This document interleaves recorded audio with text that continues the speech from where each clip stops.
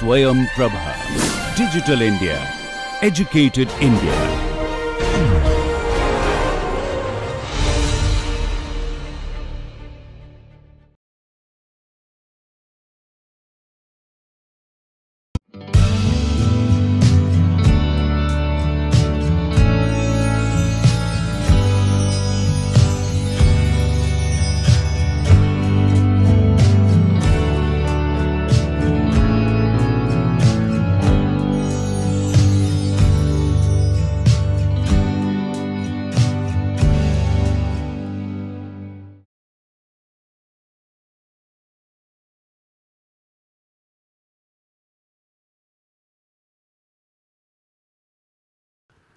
Hello and welcome friends to this fourth and concluding lecture on justice.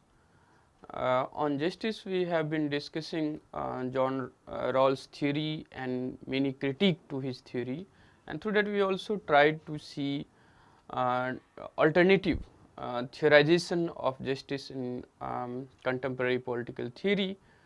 And in today's lecture we will focus on two more such theorization. One is feminist conception of justice, and also their critique to Rawls' theory of justice. And also in second part of the lecture we will discuss global justice, where we will focus on cosmopolitan, particularist, and also Rawls' law of peoples. So these are some of the things which we will discuss in today's lecture. We will start with feminist conception of justice, where we will see how they provide a criticism to Rawls' theory of justice, which they believe is somewhat inadequate to understand the injustices that is there in the family, and without resolving the issue of injustices in the family, to talk about justice in the public and political sphere is somewhat problematic. And therefore in the feminist conception of justice they try to combine justice with the notion of care, and to have a society which is just, which is free from gender discrimination, or gender just society, or peaceful society. What they argue is the need to combine the ethics of care with the notion of justice. So this is what we will discuss in the first part. In the second part we will discuss global justice through different thinkers. So the feminist theory of justice emphasizes on the need for a specific concept of justice that will focus specifically on women's rights and issues of inequality and discrimination, or more precisely on a way of reasoning or thinking that is contrary to what we normally call universal, abstract, and objective conception of justice. So basically feminist theorists argue that they are looking for a specific concept of justice which will not just talk about a broader, universal, abstract kind of theory of justice, but that deals with the issue pertaining to women, particularly the injustices that is based, or discrimination that is based on gender division, or related violence, or discriminations. So while they want to construct a theory that deals with this issue, they also want to argue about a way of thinking or reasoning that is contrary or in contrast to what is usually presented as a universal, abstract, and objective conception of justice. So universal, abstract, and objective conception of justice deals with something which is applicable to everyone without any consideration to particularities, without any consideration to the context, or without any consideration to other kind of backgrounds.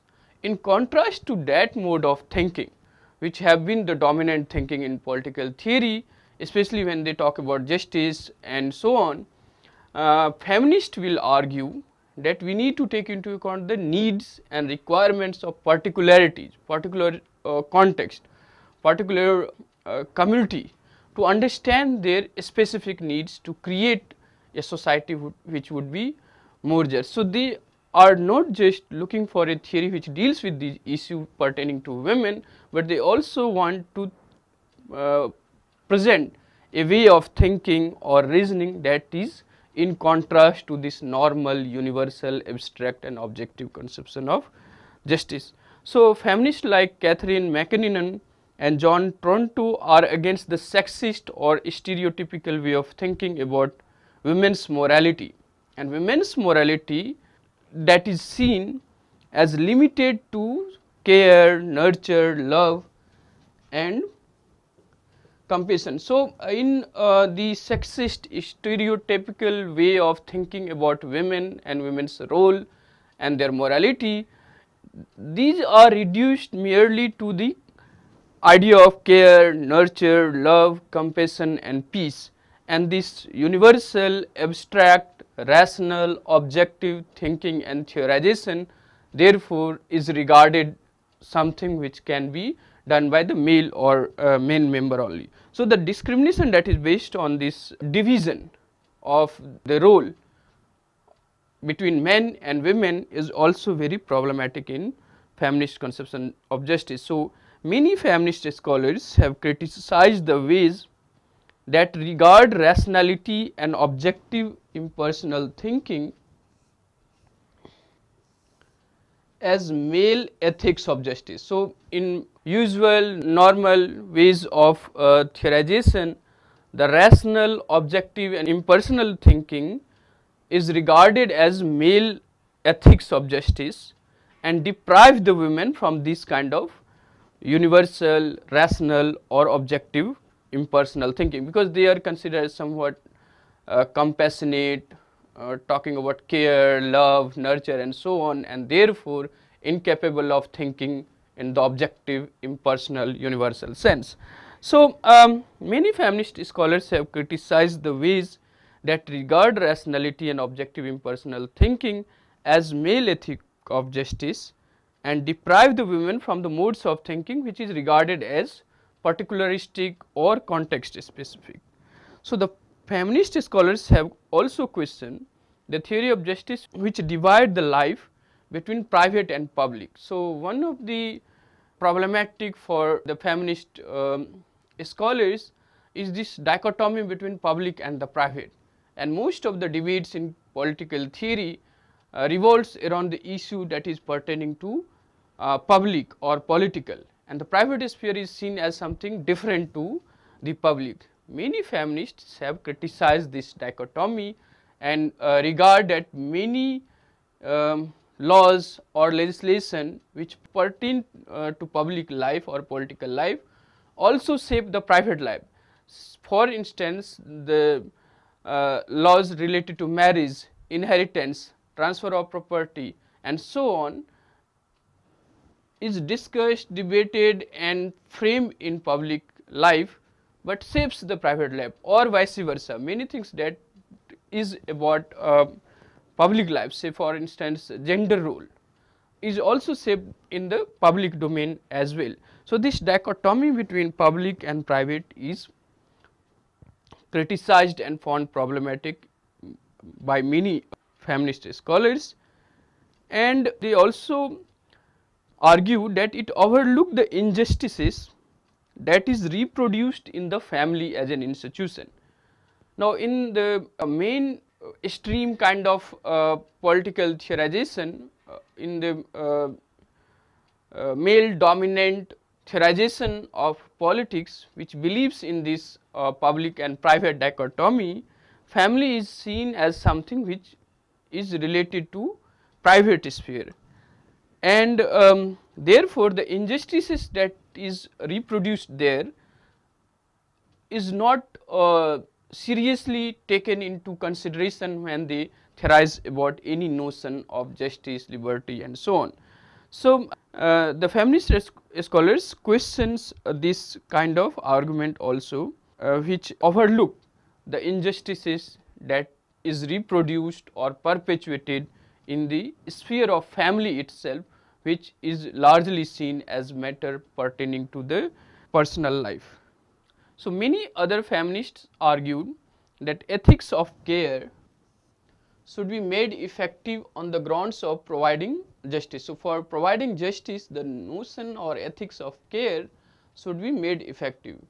They are of the opinion that care and justice are complementary in nature. So, we cannot think about justice without the notion of care. Thus, feminist theories tries to bring together care and justice. So, these two things are not in opposition to each other. They want to project or they want to present a theory of justice which also include the notion of care. So, the care is not then excluded from the notion of justice. So, Susanne Moller-Okin in her book Justice, Gender and Family argues for the feminist ideal of a gender-free society where discrimination in rights and duties will not occur on the basis of sex. So, many discrimination or gender rules that a society formulate is based on this idea of biological sex and so on, and gender is a kind of further extension of such division.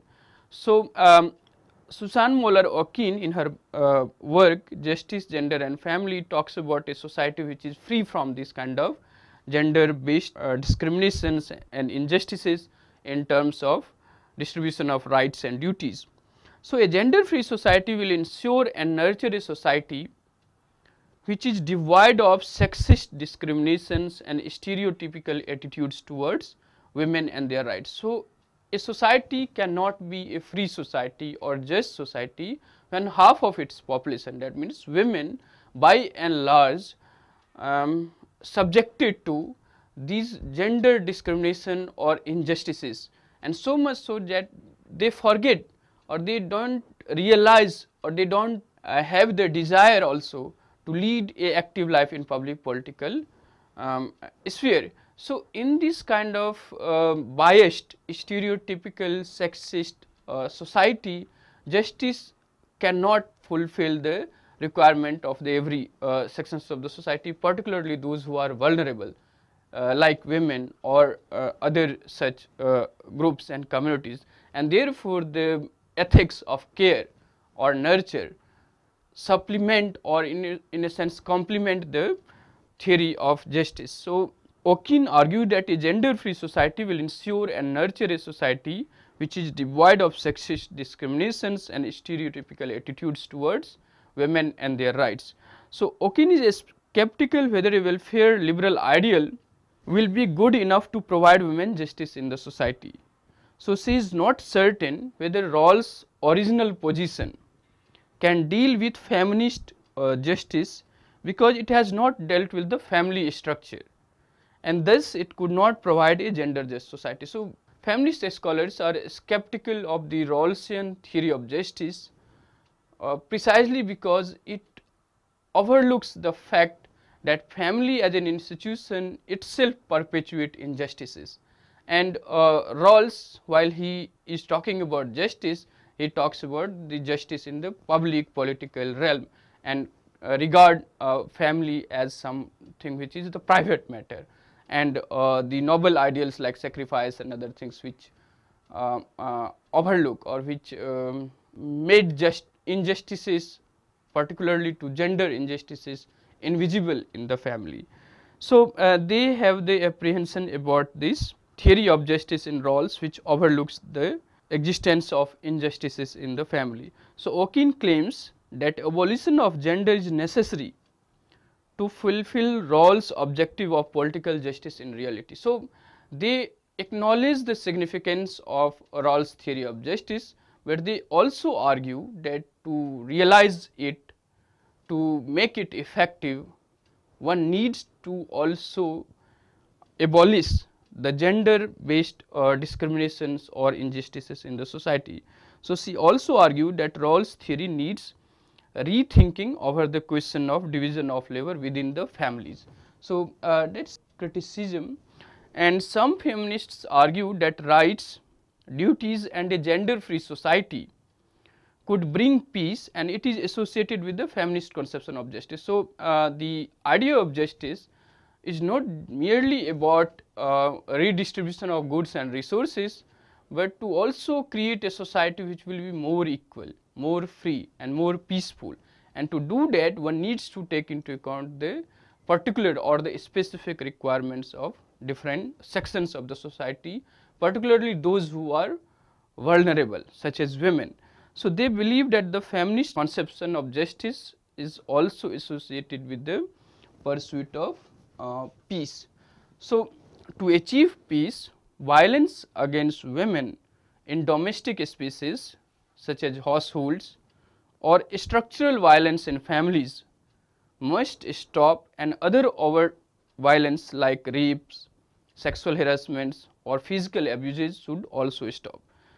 So, because the overt kinds of violence are equally threatening peace, just like other kinds of violence like war, nuclear blasts, terrorist attacks and so on, that destroy peace at the international level.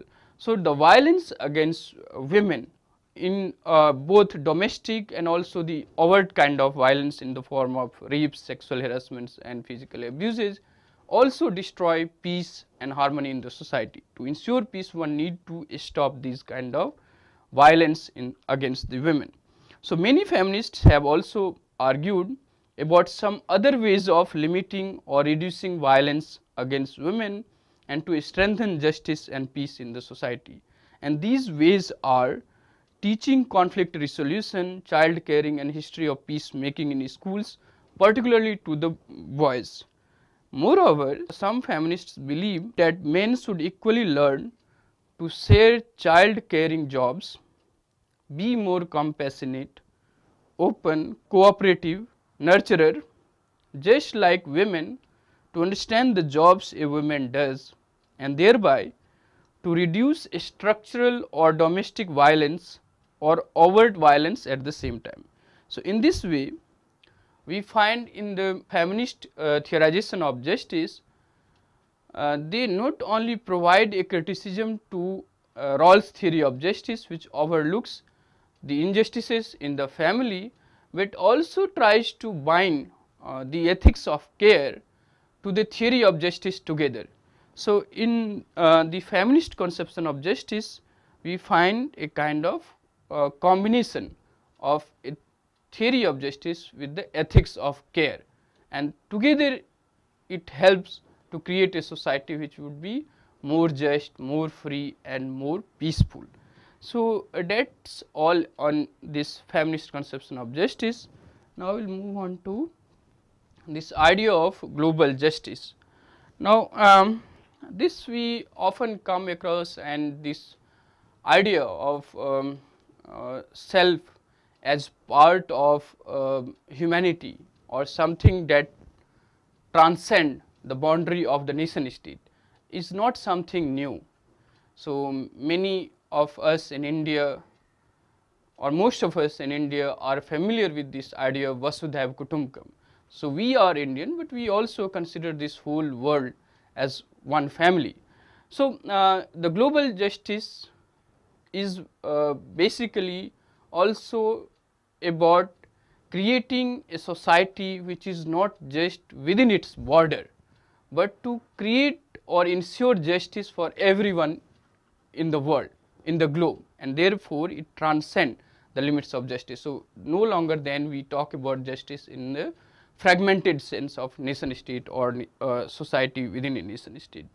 So, the concept of global justice is a contemporary political idea which emphasizes on how idea of justice can be visualized and attained globally or in an international arena. So, in political theory, this idea of global justice is relatively recent, where the theorization of justice or justice as an ideal is not just limited to a state or a particular nation state, but we at the international level also tries to ensure justice everywhere. So, some of the programs of say international agencies such as United Nations, Millennium Developmental Programs or Sustainable Developmental Programs and so on, caters to the needs of some of these ideas. of ensuring that peace or freedom or equality is not something which is limited to a particular nation, but it should be made available to many people. Of course, the hidden agenda behind these kind of arguments makes it problematic, but the idea of global justice in principle, in theory, is about extending the political values of justice, freedom or equality beyond the boundary of a nation state. So, this concept is strongly influenced by the John Rawls principle of justice and his works The Laws of People.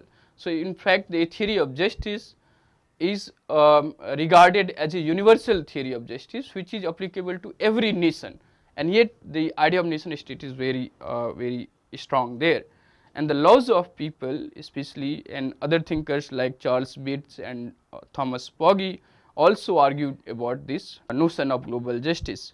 So, cosmopolitanists like Charles Bates and Thomas Pogge agreed to the two principles of Rawls, namely principles of equal basic liberty, that is the first principle if you remember John Rawls' theory of justice, and the second that we call difference principle. It should be used and made applicable globally or in the international space as well. So, international arena or space as well. So, however, they believe that the application of these two principles should not be limited to make use of it in the nation state alone.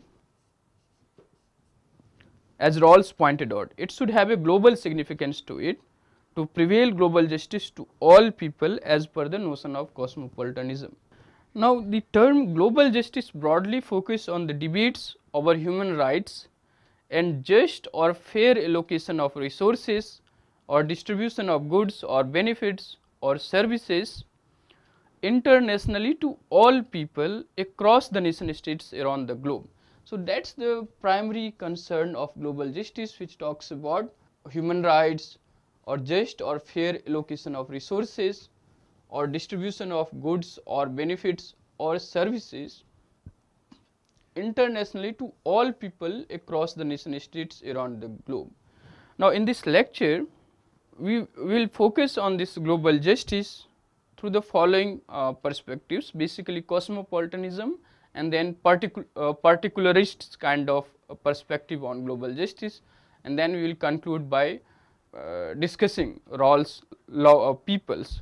So, cosmopolitanism, the concept is based on the Stoic idea or Stoicism that emphasizes individual as citizens of the world. So, the ideal is that citizen or the cosmopolitanism believes in the individual as citizens of the world and not of a particular nation state. So, it believed in the moral worth of every individual. So, the moral worth or dignity of each individual is acknowledged or regarded and considered such value as necessary to attain the solidarity among all individuals around the globe. So, the solidarity then must not be confined to the nation state or within the nation state. So, this value that the moral worth of every individual matters and individual is the citizen of the world is required to attain the solidarity among all individuals around the globe and feel themselves as equal beings in the world. So, no one is superior or no one is inferior in the world, capable of moral values despite being categorized as individuals belonging to a particular sovereign nation states or citizens under national boundaries. So, we may live our life in a particular nation state, but we must develop or have the moral capability to regard ourselves as the citizen of the world and to extend our solidarity to every individual in the world where the life of everyone, every single individual matters, and that solidarity will be the basis of that kind of justice that we seek to ensure in the world. So, for cosmopolitanists, an individual should take oneself as an integral part or member of the global community of human beings or the citizen. So, what does it mean to be regarded as the member of the global community or human beings of the citizen? So, some of the challenges that we face in contemporary world, for example, climate change or terrorism or say human rights violation in some distant countries, why we should all take responsibility or contribute in fighting say climate change or in tackling global terrorism or to protecting human rights violation in some distant countries. For that kind of solidarity or involvement requires a new ways of looking at or presenting or thinking about self identity, which is not confined to a particular nationality. And the 21st century, because of the challenges that we face at the global level, we see, and it becomes essential for us to see ourselves as part of larger community which is beyond the nation state, because those challenges can not be tackled by a particular nation state even if it is superior in terms of economic and military resources. So, it requires global collaboration. So, on climate change or the peace agreement or such other global collaboration, you require the coming together of all the nation states. So, the idea that cosmopolitan thinkers or theorists argue that because of the challenges that we face or the justice that we want to ensure is possible when we are equally concerned about justice in other parts of the world. So, in other words, the cosmopolitan individual imagine himself or herself not as a part of a citizen of a particular nation state or particular sovereign nation state, but also as an integral part or member of the global community of human beings or citizens. So, the humanity is the biggest community and nothing can replace the worth or the significance of humanity when it comes to see oneself as part of the larger community which must transcend the boundary of nation states. So, the cosmopolitan argument is about presenting the individual as the member of global citizen. It believes that even the identity of any individual belonging to any state is influenced by multiple cultures across globe, and that makes one feel connected to the others globally. So, this imagination or consciousness of oneself being integral part of global community is also result of this multiple cultures across the globe that makes one feel connected to others globally. So, even if we live in physical sense in a particular nation, the culture or the politics and economics of that nation is influenced by the multiple cultures from across the globe, and thereby one feels then emotionally, psychologically connected to the other peoples in the world as well. So, the concept of global justice can prevail if the moral worth of individuals allows equal and fair distribution of goods or benefits among people globally and not just domestically within the nation state. Thomas Pogge, though accepted Rawls' idea of redistribution of wealth, but he criticized Rawls on the ground that he fails to extend the idea of domestic justice which prevails inside nation state to bring it in the international space or international arena to make it global. So, Thomas Pogge argument is about redistribution of wealth and resources in the international arena as well.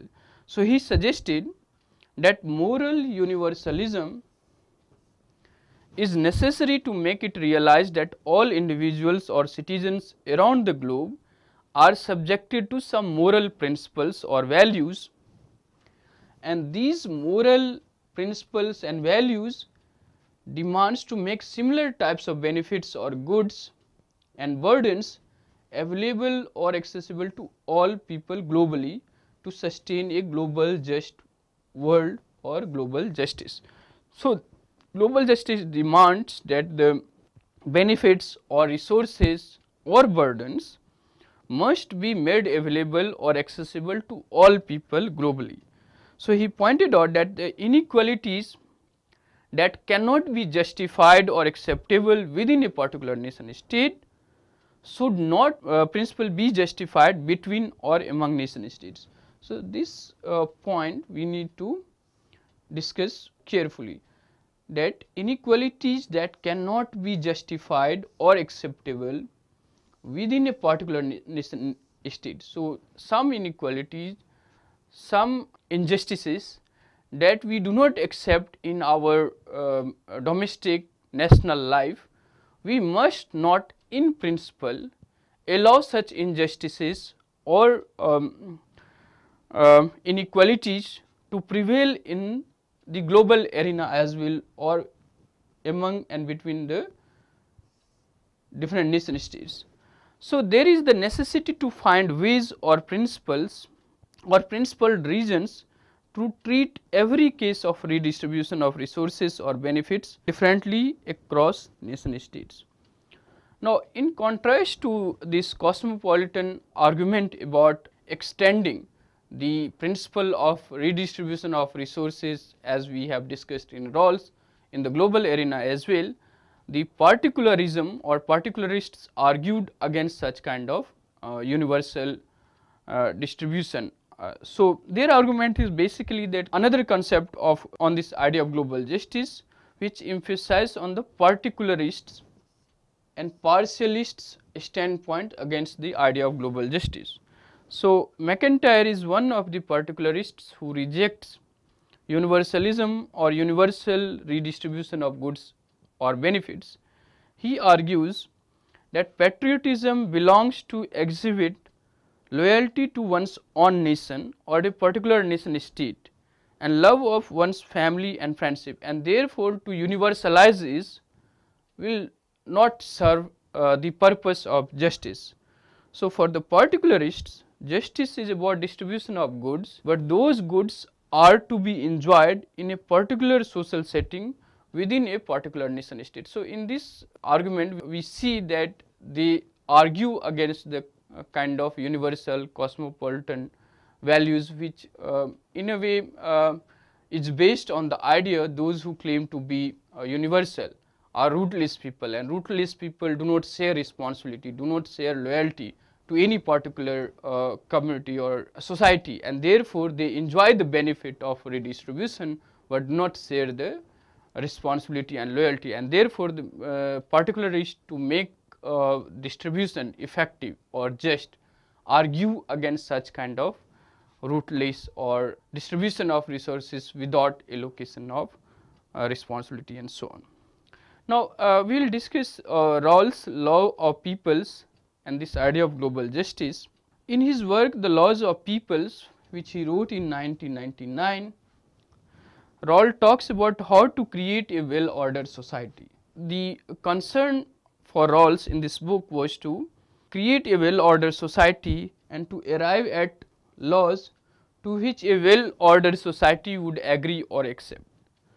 He is basically referring to liberal societies of the world, and for him well ordered peoples are reasonable liberal peoples and decent non liberal peoples, even those who are not liberal and yet decent enough, how they will all come together to form or create a well ordered society, and they will agree to some laws which would be binding to everyone, even those who are. So, primarily he is talking about liberal peoples, but also those who are non-liberal decent peoples.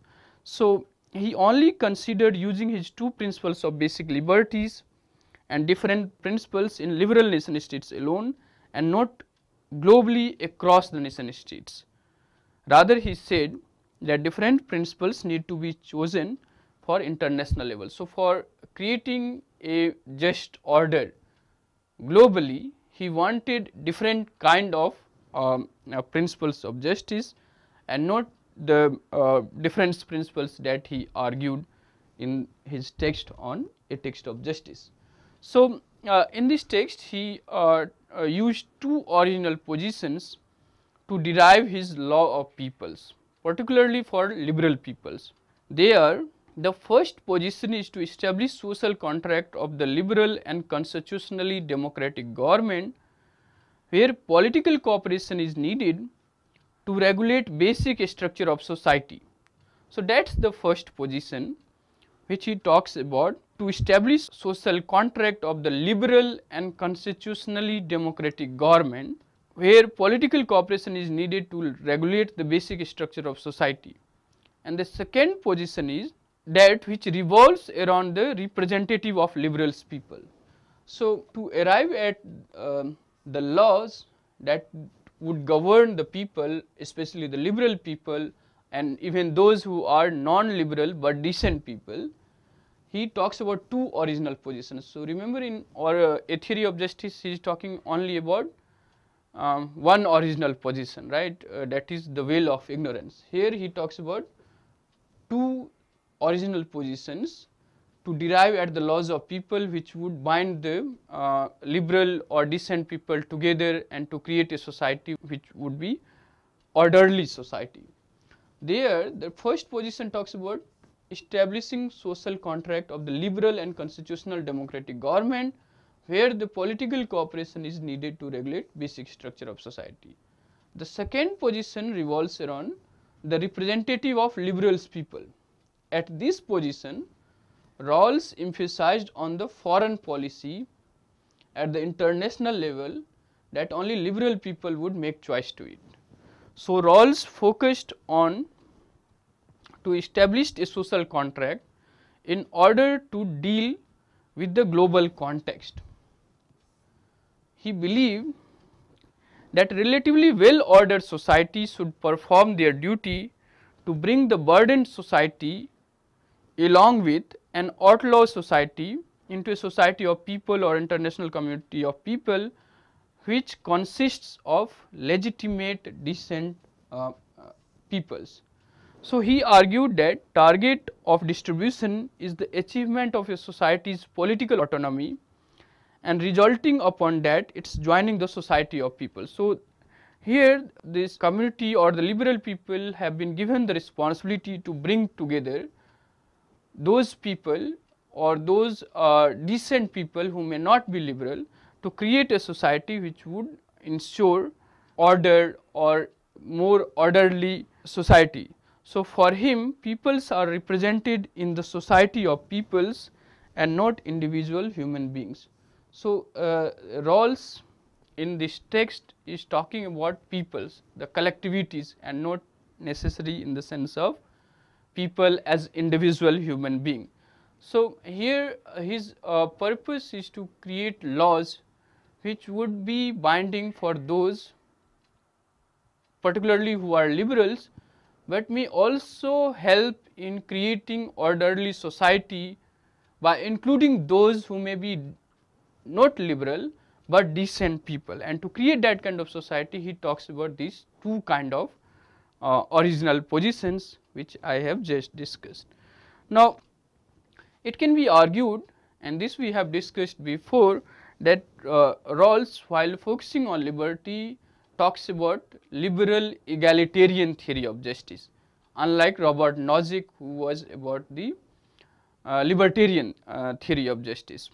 So, it can be argued that Rawls is a relatively egalitarian, and his theory is egalitarian theory of domestic justice, because he rejects application of his difference principle in the international arena. He has instead a relatively inegalitarian theory of international justice, where the liberal people have been given significantly more responsibility to include those decent people who may not be liberal, and yet together they constitute the global just world order. So, his principles that explains governing his law of peoples are people should be. So, these are some of the principles that he talks about. The peoples should be free and their freedom should be respected by everyone. So, the liberals or not liberals, they should all be free and it must be respected by everyone. So, that is the first principle. Then peoples are to observe treaties and be parties to it. So, the global treaties or international treaties must be observed and people should be parties to such treaties. Peoples are to observe a duty of non-intervention or non-interference.